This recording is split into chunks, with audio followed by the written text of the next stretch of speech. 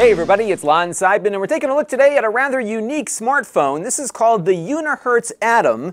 It is probably one of the smallest smartphones you will ever see, but it's got most of the modern accoutrements you've come to expect from a modern smartphone. It's running Android 8.1, it's got a decent amount of RAM and storage, and it's not all that expensive at around $260, and we're going to be taking a closer look at this little phone in just a second. But I do want to let you know, in the interest of full disclosure, that I paid for this with my own funds. All the opinions you're about to hear are my own. Nobody is paying for this review, nor has anyone reviewed or approved what you're about to see before it was uploaded. So let's get into it now and see what this little phone is all about. So let's take a closer look now at the hardware. This is a tiny little phone, as I mentioned, and you can see it here stacked on top of my iPhone X. So you can imagine that some of those larger Android phones will certainly tower over this little guy. It kind of reminds me of a few phones that I've used in the past. Namely my all-time favorite flip phone, which was called the Motorola Vader. It almost feels exactly in my hand the same way that old Motorola phone did. The other one is a bunch of Nextel phones I used to use in my day job many years ago that were ruggedized and really solid feeling. This has that same feel, and they even have a push-to-talk button if you want to subscribe to the Zello service. I didn't try that out because I have nobody to talk to on it, but you have that option to do some push-to-talk, and it might work well in commercial environments where you might need that. Now, the phone is IP68 rated, which means that it is water and dust resistant, so it can survive, for example, getting dropped into a bucket or a snowbank or something for a short period of time, but it's not designed to be an underwater phone, so just bear that in mind. Inside, it's got a Cortex A53 processor. It's the MT6763 chipset. Octa-core, 2 gigahertz in clock speed, 4 gigs of RAM, which might be overkill given the tiny little screen on this guy, and 64 gigs of RAM. And again, the price point is $259. The display is IPS, and as you can see, it is very tiny with some pretty big bezels, 2.45 inches, and it's 240 by 432 in resolution. So this is not going to knock your socks off in image quality.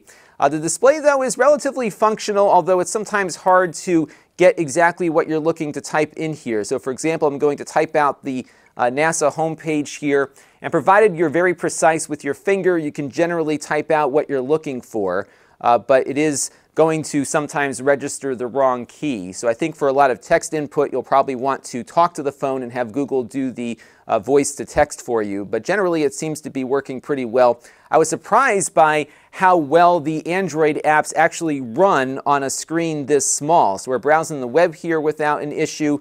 We can go back to the home page here and maybe load up Plex or something and get a feel for media on this as well. So I haven't found many of the apps that I typically use not working that well on here. They all seem to be pretty functional. I can click on this to start up a movie again, for example, and stream it over my Wi-Fi, and it seems to be actually working like you would expect one of these little smartphones to work. Even YouTube was a pretty nice experience on this little tiny screen. So if you're looking for kind of like a supplementary phone and thinking, I'd like something smaller for those times where I don't want to risk my smartphone out on a hike or something like that, but you still want access to some of these things, the fact is all these apps work, and they get shrunken down into these little windows here, but they do seem to work pretty well. The sound quality out of the speakers is tinny, as you might expect, but you can hear it. It's nice and loud, and most of the apps work like they do on larger, higher resolution screens. Now, we did test battery life on this, and it feels about the same as other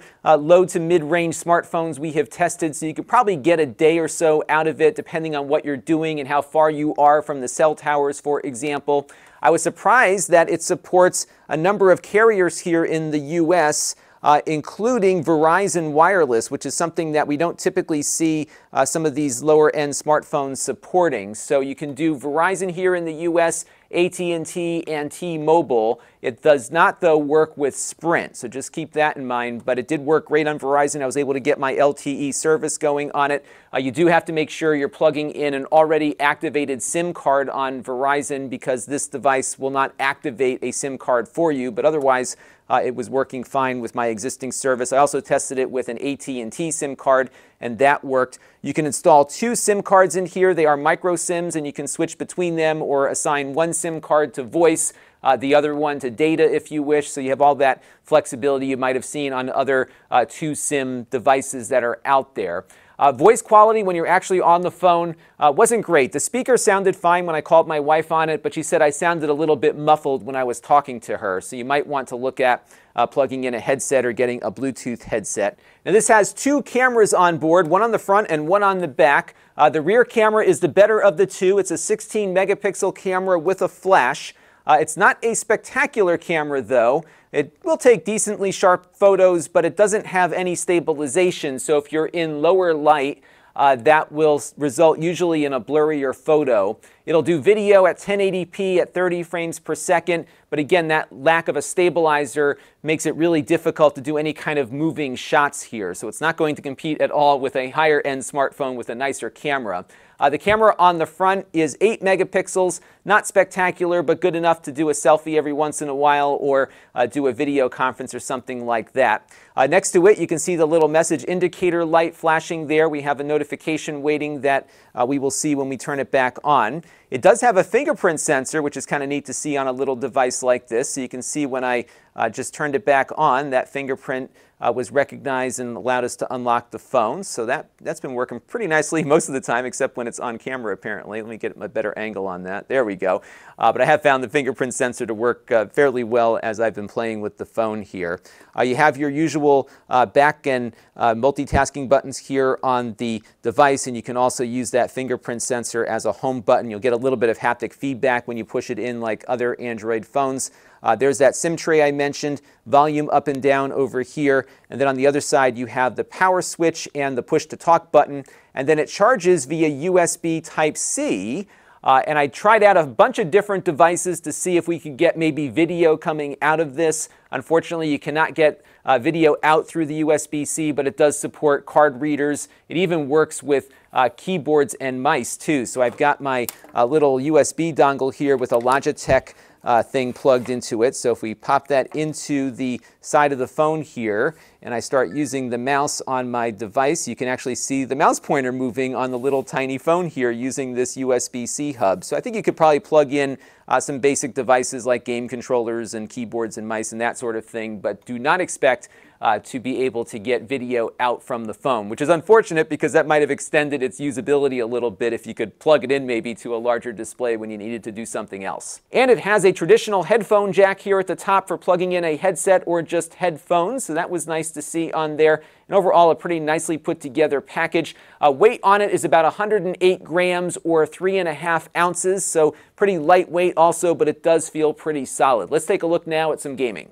Now, gaming on this little phone is going to be a challenge given the small screen size and how your fingers will be taking up most of the screen to try to control the game. But nonetheless, the frame rate here is pretty good, even on something like Goat Simulator here, which is a 3D open world game. I think some of the performance we're seeing here is due in part to the low resolution display. This processor is not super powerful, but on a little low resolution display, it doesn't have to work as hard to render the scene, so it's really running quite nicely actually. It's just really difficult to control. So I think you'll have a decent time playing most of the casual games you'll find in the Google Play Store. Just know though that controlling those games is going to be a bit challenging. And on the 3D Mark Slingshot benchmark test, we got a score of 674.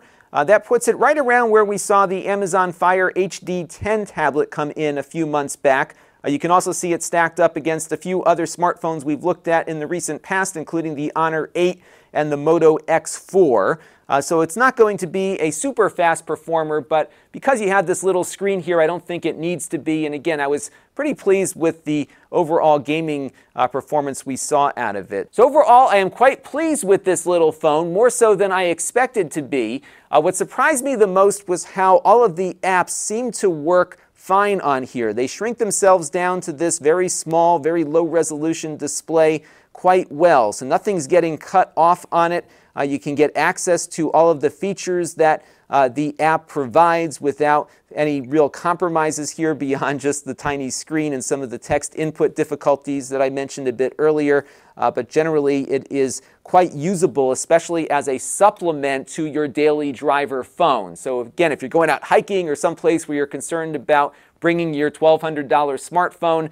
You can bring this little rugged device that might be a little more waterproof than your phone might be. In fact, you can even run a strap here through the bottom and attach it to your backpack, and you'll be able to make calls on it, but you'll also be able to run all of your apps too. And again, that was the thing that really surprised me, that you can actually get usable apps on something this small.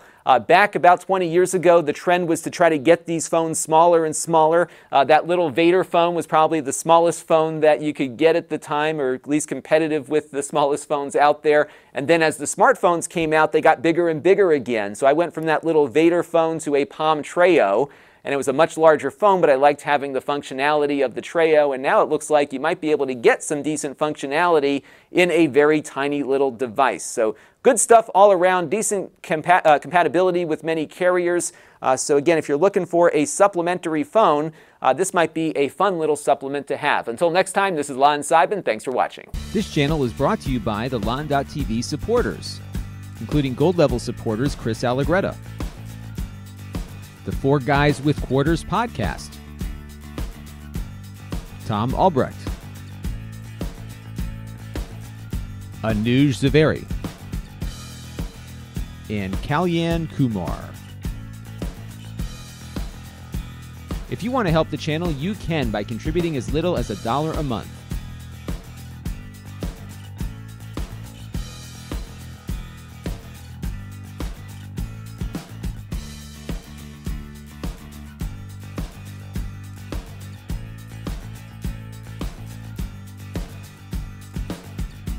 Head over to lon.tv/support to learn more.